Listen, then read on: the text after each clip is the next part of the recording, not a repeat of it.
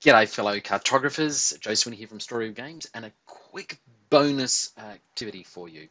I've now fleshed out all of the beautiful forests that I want for my island, and there's a little bug, there's a little problem with it. Now let me just show you. I'm going to zoom in to here. See how this forest, which I wanted to push right up to the top of the coastline, looks great, but it's got this coastline running through it, which obviously does not look right. Now, the reason for that is Campaign Cartographer uses something called sheets. And I've talked a little bit about these, but they're now starting to become increasingly important in this map making.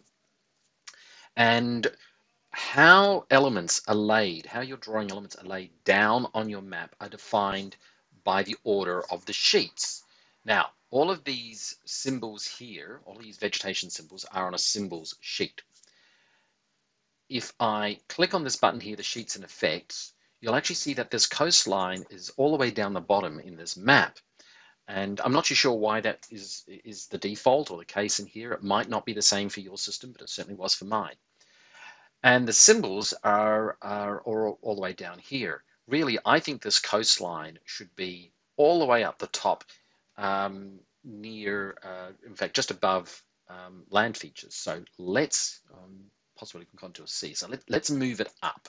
So I click on it, and then I use the up button to move it up through my list, and I'm just going to put it above the contours land here and click on OK. Now notice that the trees sit over the edge of the land.